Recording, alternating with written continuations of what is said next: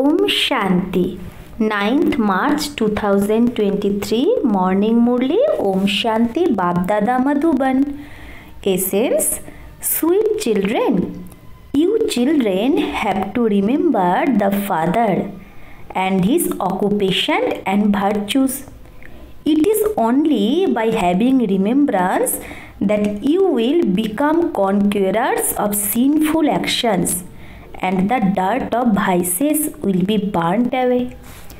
Question: which children are able to imbibe this knowledge very easily? Answer: number 1, the children who don't have any old wrong sanskars and whose intellects continue to become pure with remembrance will be able to imbibe knowledge very well. Number 2, the imperishable jewels of knowledge are only able to stay in a pure intellect. Number 3, your food should be very pure. When you eat it after offering it to the Father, you will be able to imbibe knowledge very well. By imbibing knowledge, you can become a Murlidhar. Song: the heart desires to call out to you. Now, essence of dharana.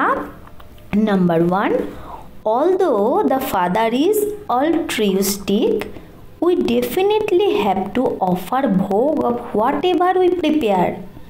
Prepare food with great cleanliness and sit with Baba to eat it. Number 2, sacrifice your sins into this sacrificial fire of Rudra with the power of yoga. Don't make any noise. Remain silent. Make your intellect pure with the power of yoga. Blessing: may you be a constant yogi and loved by the Father because of your speciality of being loving and detached. How loved you are by the Father can be seen by how detached you are from everything. If you are a little detached and otherwise caught up with many things, you would then be just as loving.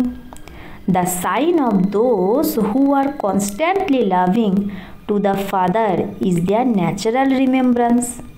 Something that is loved is naturally and constantly remembered. So, this is someone loved every cycle. How can I forget someone so lovely? I forget the Father when I consider someone or something even lovelier than him. If I constantly consider the Father to be the loveliest, I will become a constant yogi.